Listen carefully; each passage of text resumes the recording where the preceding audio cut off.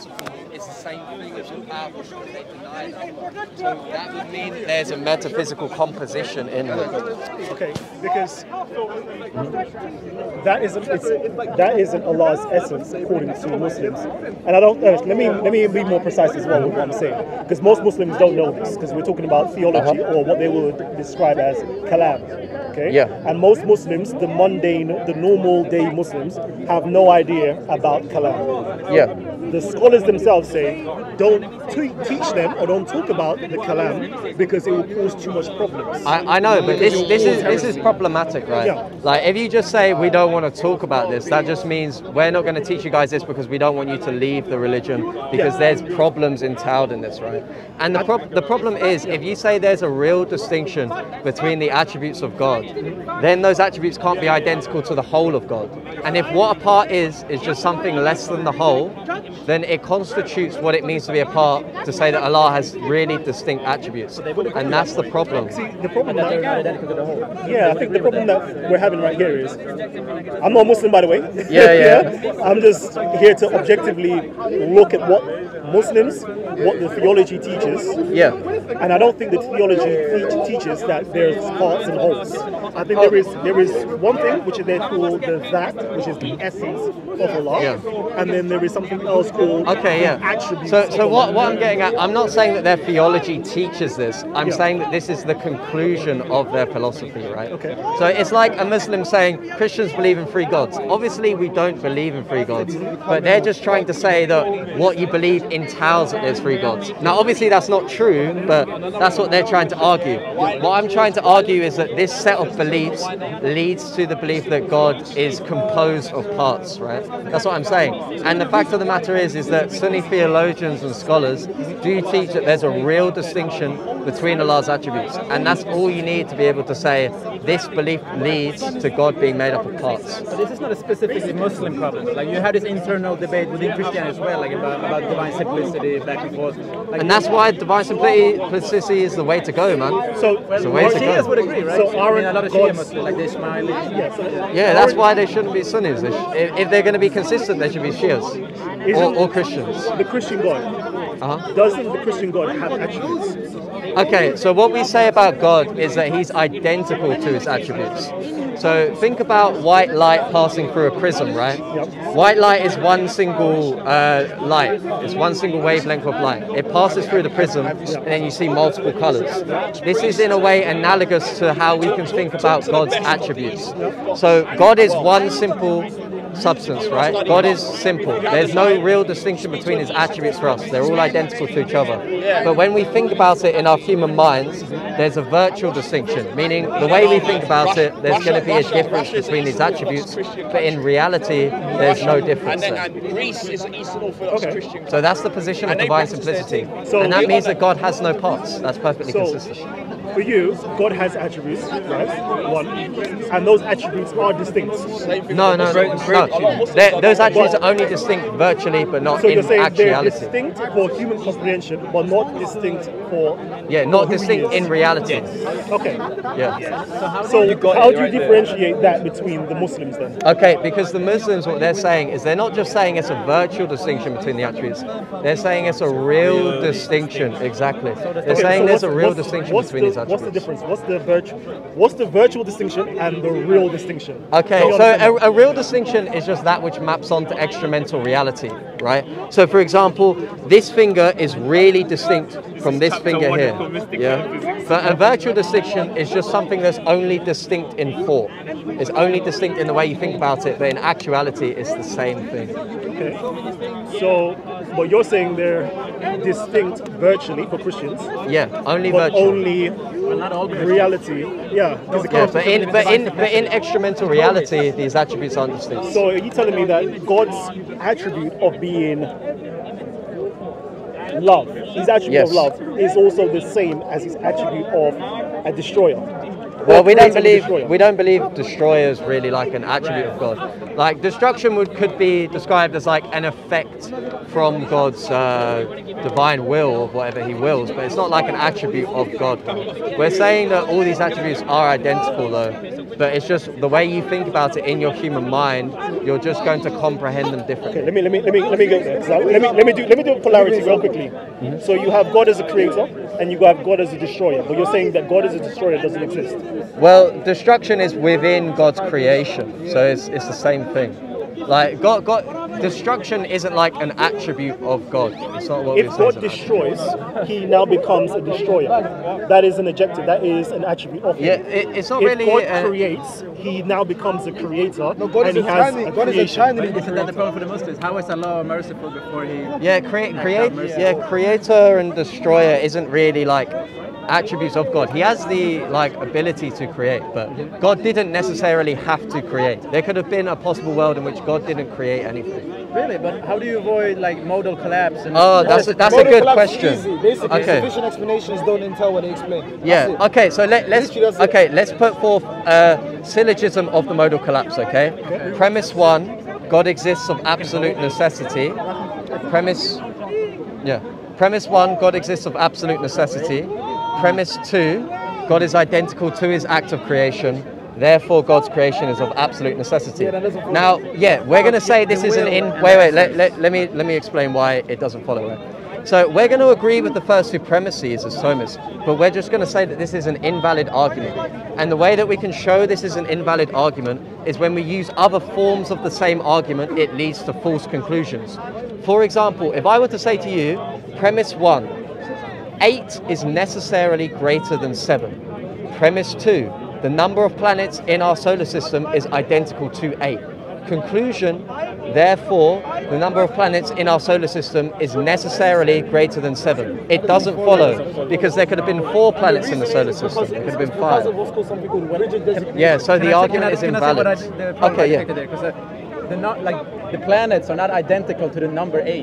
That's where I would So the argue. point is that necessity is not transitive. But the problem is for the divine explicit is if God's will is identical to God's essence, doesn't that mean that what God wills becomes necessary? No, because necessity. So there's going to be a distinction in God's divine act, like what things that He creates. Is it a real distinction?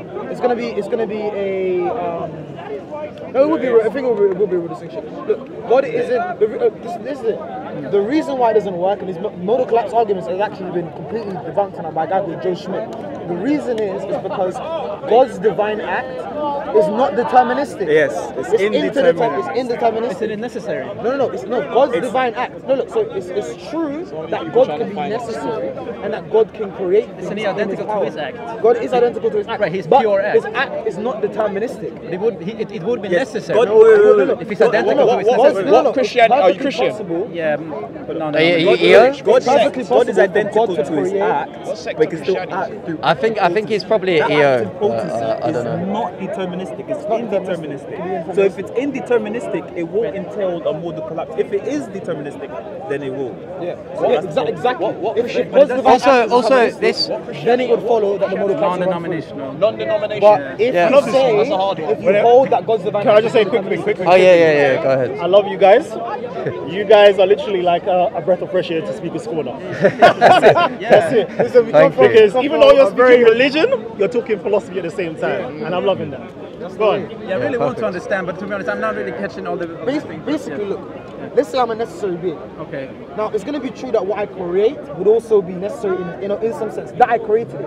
It's going to be Your act of necessary. creation necessary. So it's going to be necessary that I created it, but it's being created, it will not be. Yeah, it's necessary by supposition, not by absolute But it necessity. had to happen, right? No, God didn't have to create anything. Yeah, but let me But stop the and bring act some is controversy in there. necessary. Yeah, but the point is that God's divine act, that creative act, it doesn't obtain in all worlds. The point is that there's something called rigid designation. If it's necessary, it should be normal. Something called rigid designation. When we have a sentence in English, typically what happens is that we designate an object as the privileged thing in a sentence. So when I say, God exists in at least some possible worlds. Well, the That's thing not the that same God I believe in. I believe he believes. I know. I'm just trying to use it. When I say God exists in some possible worlds, what I'm saying, or if I say at least God exists in some possible worlds, what I'm saying is that what's being rigidly designated here is God, right? Okay. and not the possible worlds. So there are going to be some things that are going to remain true in some contexts of what is going to be rigidly designated, and it's going to be false in other contexts. For example, Superman. Superman has a secret identity. Sorry, Clark Kent has a secret identity called Superman, right? Superman and Clark Kent are the same person. But if I ask you the question, does Lois Lane know that Clark Kent can fly? She'll say no. But if I ask you the question, does Lois Lane know that Superman can fly? She'll say But yes. they're identical. So Even though they are identical, the thing that's being rigidly designated is going to change. So this is I have to just make some pauses here and there. Like so, Okay. So I feel like when you talked about God being like, if we're going to talk about God, we have to talk about something that exists in all possible worlds necessarily, right? So please, Well, don't take on that point. I wasn't saying okay, that so God exists. we're leaving that now. Look, God is necessary and he exists in some possible worlds, he exists in all possible worlds. Yeah, he's just using it as an example. But what I'm trying to get you to understand is the reason why those modal collapse arguments don't work is that it presupposes that God's divine act is deterministic, and it's not. It doesn't have to be deterministic. It's necessary. God's divine act is necessary only because he has created.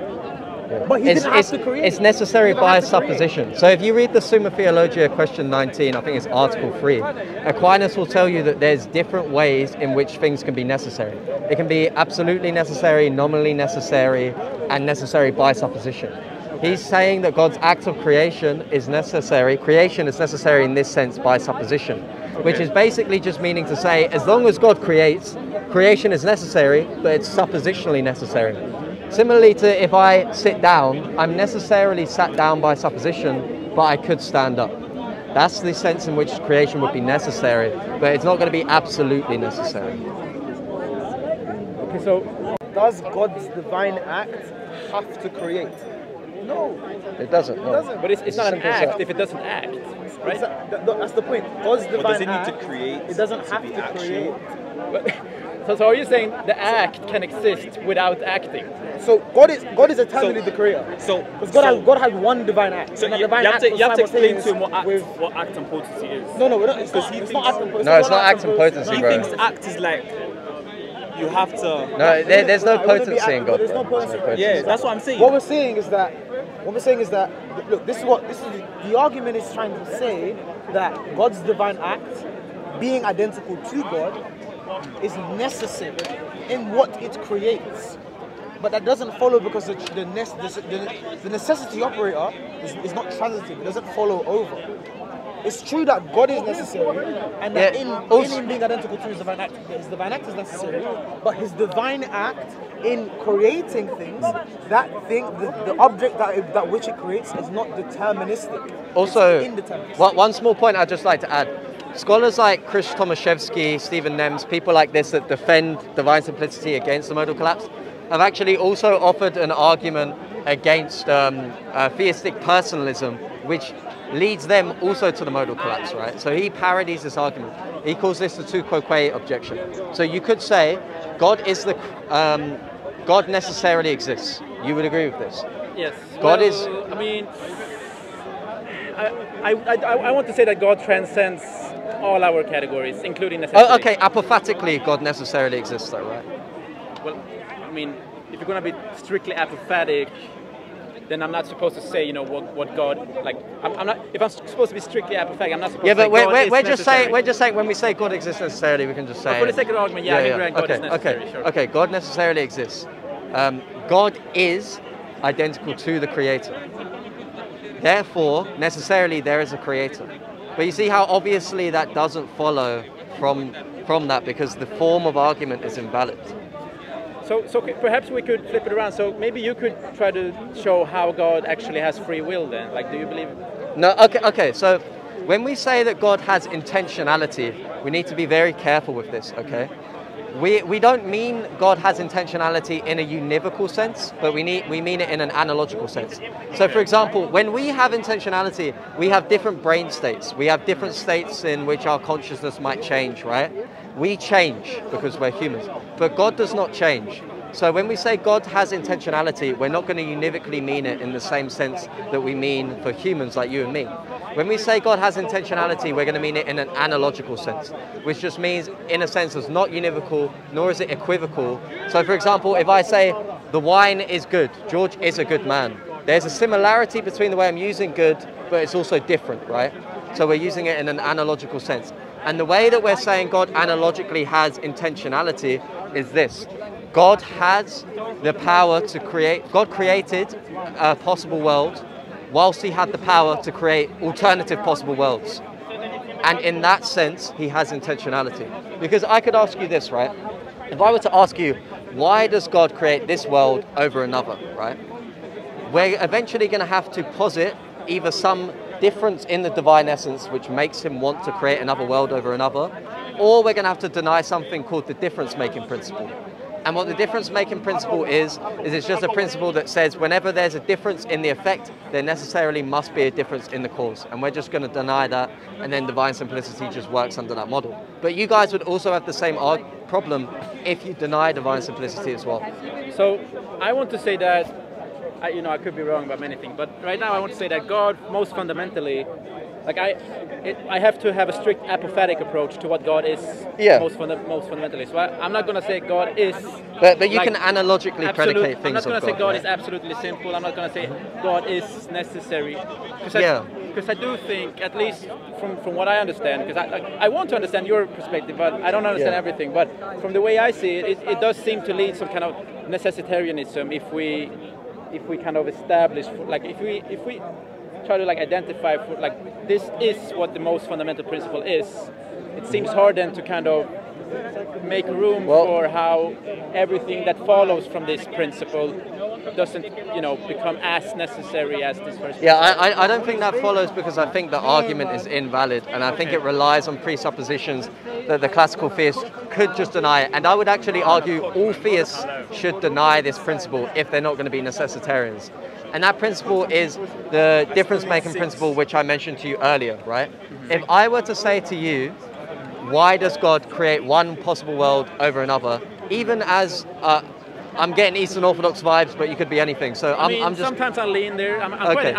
Sometimes I'm quite... I am generally interested in... so I look into Eastern sometimes. So if I were to ask you, as either EO or whatever sect you are, why does God create this world over another? What would your answer to that be? It would be because of his truly free will decision. Okay, but how does he have that free will? Because the point is, right... How he has free will? Well, yeah. So I'm kind of like, I know very little about the Scotus. Perhaps I'm misrepresenting the Scotus totally, but from what I've heard, maybe you know more about Scotus. But wouldn't they say that like there is a primacy of the will of God? So I'm kind of like... Well, I'm not a Scotus, I'm a Thomist, but I do think that there might be something irreducible to the will of God. That is like going like beyond the will of God.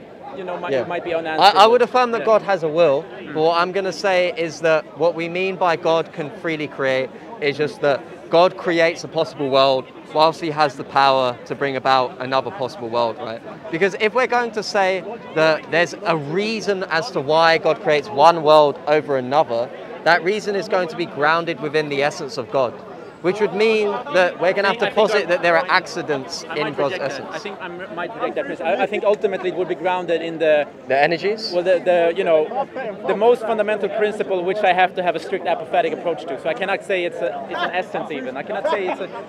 But okay, even as someone who apophatically, because also in our tradition, we hold to apophaticism, right? Okay. We hold to what's the saint the saint that holds to apophaticism a lot? Dionysius the Areopagite. Yeah. Okay. So even in our tradition, Saint Thomas Aquinas even quotes Dionysius the Areopagite, right? We hold to apophatic theology as well. But what we say is that we can predicate some things of God as long as it's in an analogical sense.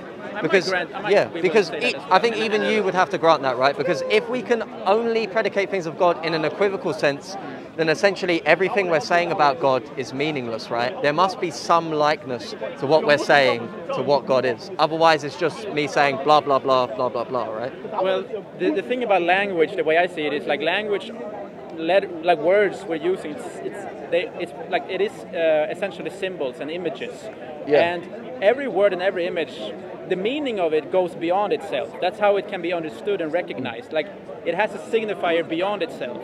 And I think that's how we actually can say that we can know God without being able to fully describe him. We can even encounter and experience God, but still recognizing that when we try to even perhaps make sense of it using human language, there's going to be limitations to it.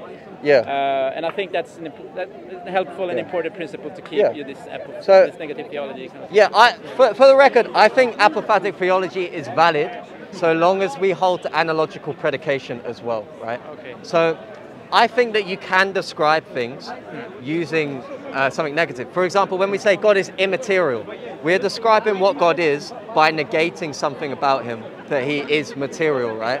Similarly to when I chip away at a statue, I'm revealing the form of what I want the statue to be by chipping away at it.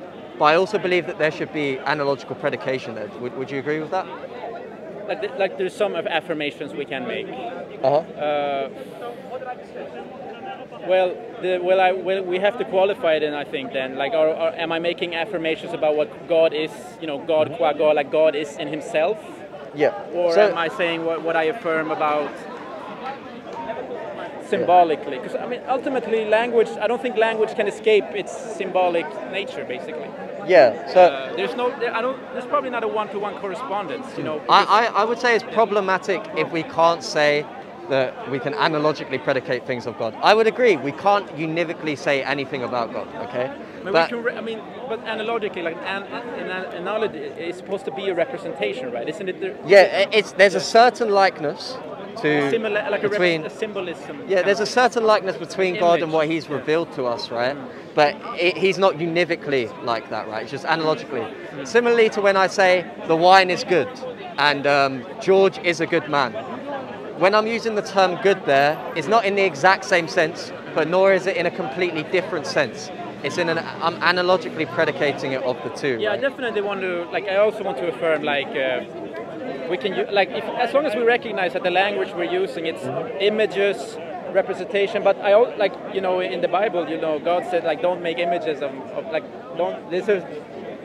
we're forbidden to make images of God, and I think this is good to kind of recognize that. Well, it says don't make any graven image, which is pointing towards idols, right? Well, I mean, there's probably a different way to interpret it, but the way I interpret that is actually in a helpful sense. Like when we actually get stuck in these kind of philosophical, circles and stuff. Like I think what's ultimately going to help us to perhaps, like it's like Wittgenstein's question, like how can we stop philosophy, right? Like, and I think negative theology, apophatic theology, might be a good candidate for that. To actually, like, for someone who has a desire to be able to like stop overthinking about God and be able to like acknowledge that God is, God transcends our language and even our reasoning, and be fine with that.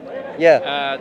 I think though that we can do this as Thomists as well, because even St. Thomas Aquinas from the Summa Theologiae quotes Dionysius the Areopagite.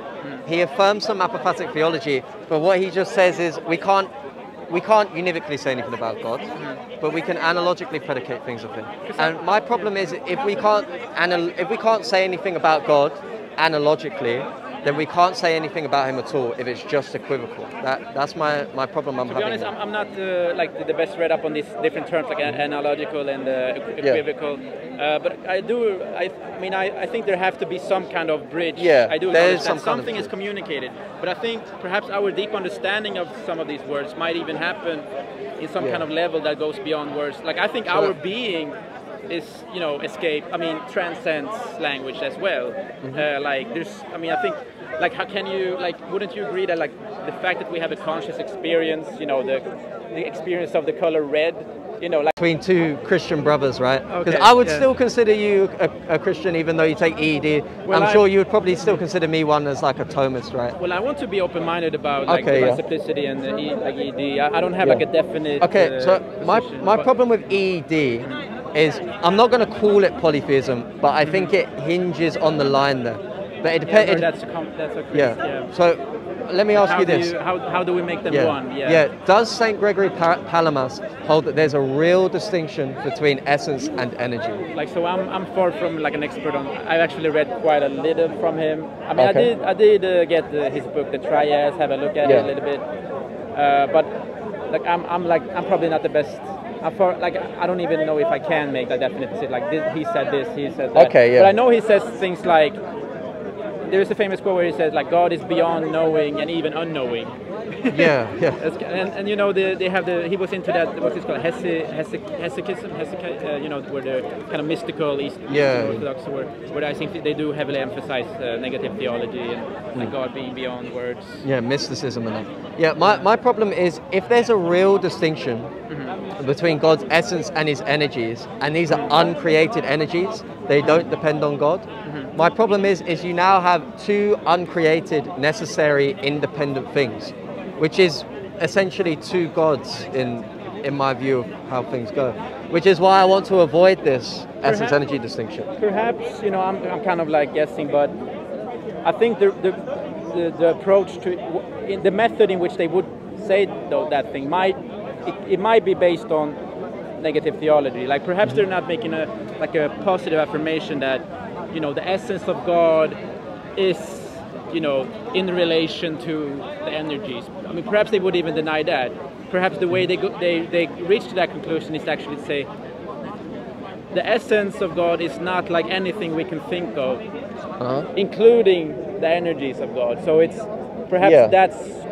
But the point is though, we can know certain things about God's essence that he's revealed to us, and we can know certain things about his energies, which you guys say has been revealed to us through the saints and the church, etc. Now, you know, when you say you guys, like I'm not. Oh, sorry. You're not officially EO. Like I'm like non-denominational, kind of looking at things, you know. No, sorry. It's because I get a strong EO vibe. Oh, sorry. Okay. Well, it's all right. Yeah, no worries. Sorry, I meant even EOs, right? That's what I meant. So we can describe some things about God, right? Even under apophaticism, right? Do you think there's nothing that escapes our language when it comes to God's being? Nothing that can you explain? Well, you said like there's at least something we can say about essence. Yeah. But isn't there something about God in which we can say absolutely nothing? Like that's what I kind of perhaps want to infer. I'm not sure about that, because I think, you know, if it's intelligible, you can say something about it. But I mean, at least analogically speaking. And I think that could, from my perspective, that would be fine. Like if it's not intelligible, but I'm saying perhaps we have to move away from, you know, intelligible reasoning and our cognitive reasoning. I think we should stick to intelligibility, because, okay, here's my problem. Perhaps God wants to free us from that. Okay, so here's my problem. I have the same problem with the Muslims when they do this, right? Okay. It's called we can use it as a tool, but we shouldn't be trapped in it. Yeah, so when the Muslims do it, it's called tafweed, right? Okay. And I think sometimes some EOs do it, not all EOs, but some EOs do it, right? So when I ask a Muslim, what does it mean that Allah descends? They're going to say, Allah descends in a way that befits His Majesty. We don't know how. Bila Kayf, we don't know how, right? But essentially then, what descent means is it's a non-cognitive statement. There is no information that I've accessed when you've told me that God descends. So now if you tell me that God has energies, God has an essence, but you can't tell me like anything about God's energies, then essentially what you're saying is God has a blah, blah, blah, right? It's unintelligible to understand. Just on that point, like, but what if like God's descending is irreducible, like you cannot explain it any other way, but however, the truth of that could still be communicated. For example, you know, if I ask you, like, explain to me the color red, like the truth of the color red, or like it has been communicated to you, you know what the color red is. But if perhaps let's say I'm colorblind and I ask you, like, what do you mean by the color red? You know, couldn't I have the same critique? Well, I could try and like scientifically explain red and stuff, but regardless of the point, right? Give me the knowledge of the color red, right? I mean, what the experience. The thing is though, when we're saying that like God has X, Y, and Z, and then when someone asks what is X, Y, and Z, and someone says X, Y, and Z is just what befits God's majesty, then essentially we're not saying anything about God when we say He has X, Y, and Z. We could, for example, change those terms out for any other term that you want to fit there, and it would have the same meaning because there's no meaning present. But I'm saying it could be meaningful even if you cannot explain it in other terms, like the color red, for example. The experience of the color red.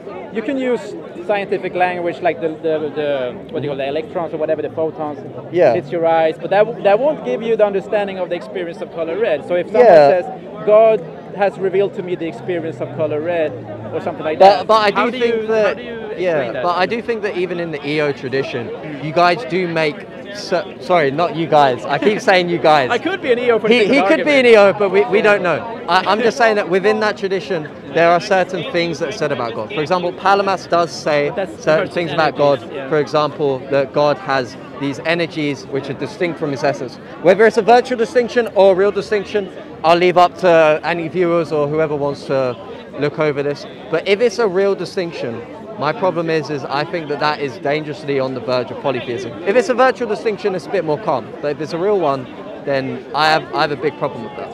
And I think the way I think the problem is framed, I think it rests on this binary system. Like either it's this or it's that. Like just to point out, like otherwise it would be a contradiction. And I think the response from the EO would probably be, well, God transcends those distinctions.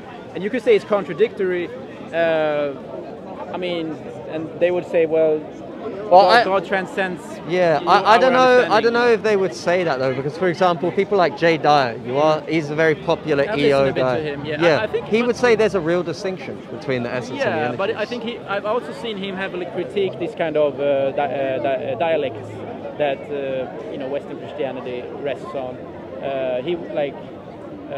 So I think they would also maintain that something like that, like God transcends our dialects and dichotomies.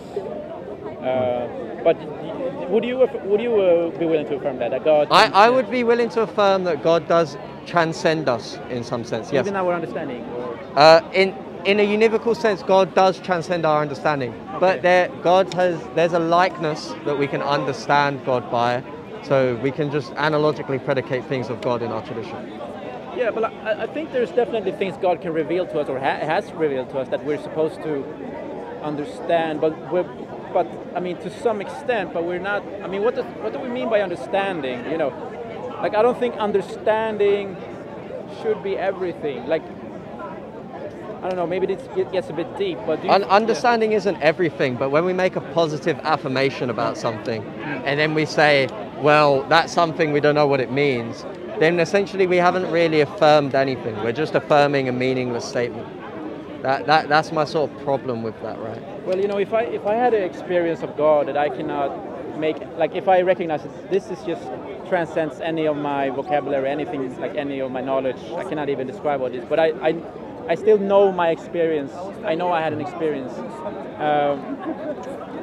I do think there are things that as humans we can't comprehend, but there are things that we are able to like apprehend and describe in a certain sense, right? Yeah, perhaps we agree more than we think. Yeah, we probably do agree more than we think. After all, we're both Christians anyway. Yeah, so I might have to get going. But it was okay, no worries, man.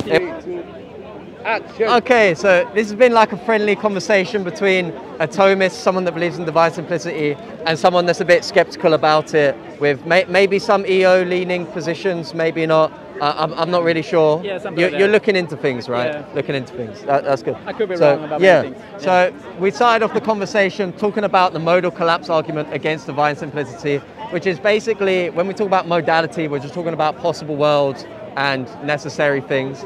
And the modal collapse objection just basically says, if God is divinely simple, then God must necessarily create this possible world. Me, Rico, SY, we were debating against that point, and we said that modal collapse is actually an invalid argument because we can present other forms of the same argument which do not reach a valid conclusion, such as the planets analogy that was used earlier. So also the modal collapse argument relies on presuppositions, such as the difference-making principle that the classical theist can reject. And we also talked a little bit about the essence-energy distinctions and why I think I have a problem about that and why maybe you might not. And we also talked a bit about apophatic theology. It's been a good discussion, man. Yeah. It's been a good discussion. Yeah. So, and, yeah, like, I don't know, I would probably say, like, at the moment I'm quite interested in negative theology, but I'll probably have to go home and read the Bible and see if Jesus endorses negative theology. Well, look, if you really want to know a lot about like the reasons why modal collapse arguments don't work, a guy called Joe Schmidt.